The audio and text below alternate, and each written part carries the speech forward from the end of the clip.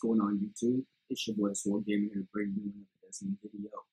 When I logged off to voice over my last video that I uploaded on my first impression on Rip, I logged back on to an update. Said that Destiny needed an update. Went ahead and downloaded it, nothing too big. And come to find out, come to the tower. And for everyone that completed their year 1 achievements, you are able to access your Sparrow, your shader, and the emblem that you got for it.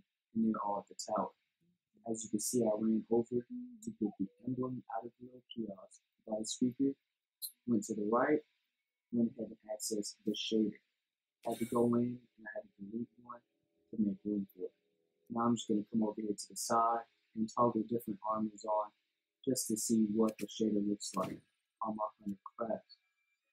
Now the only reason why this is a big deal is because after, well, now you really can. After that 2.0 patch did come out, if you did not finish your year 1 achievements, you will no longer have access to this. You'll no longer be able to obtain it. Year 1 is over. Year 1 achievements can no longer fit.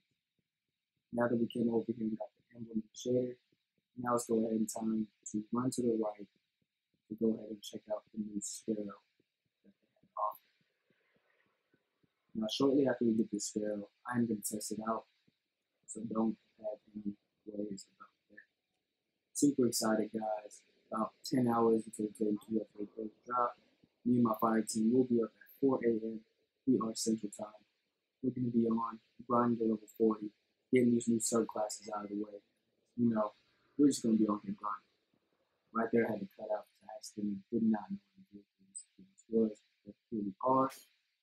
There we go. I went and grabbed it. We're going to go in. We're going to compare to the other Sparrows that we have, specifically the one that you get from the glass.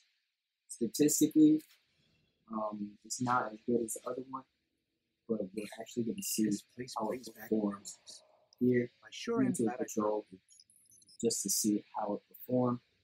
Look out on the outside. Looks pretty dope. All blacked out. Can't ask for more with that. Definitely did a good job on the design of the Sparrow. Now let's see what this thing can do. We're going to hop on it right now. One thing I want to focus on, which it really is going to do good, but I'm going to go ahead and test out the brace of the power. Then you get from the glass, if you hold the trigger, it's going to initiate the boost. If you hold it too long, you'll be slow. This one does not have that option. You still have the option to toggle left to right using the bumper, as you can see right there. I'm kind of playing around with it. But other than that, it's pretty smooth. Got a nice speed to it, no speed fall off at all. Now we're going to see how it performs when holding the right trigger for the brake. As you can see, turning on the dime, definitely going to be a fun vehicle. You're definitely going to be able to make quick moves. You're definitely going to be able to do all that fun stuff. As you can see right here, having the phone with elements and such. But overall, the year 1 achievements, definitely impressed about what fun vehicles are offering. I wasn't thinking it was going to be that big of a year. Honestly, didn't think it was going to be that great. But to be honest, it's not that bad. The shader is too much black for me personally. I am trying to grind out this big orbit shader, and man, all-time favorite shader, still grinding for it. But overall, the year 1 achievement stuff, I am very impressed with it. Good job, Bungie, for that. If you like the video, go and drop a like.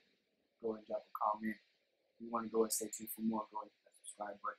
Definitely stay tuned. A lot of videos coming your way. But until then, TheSwoleGamer out.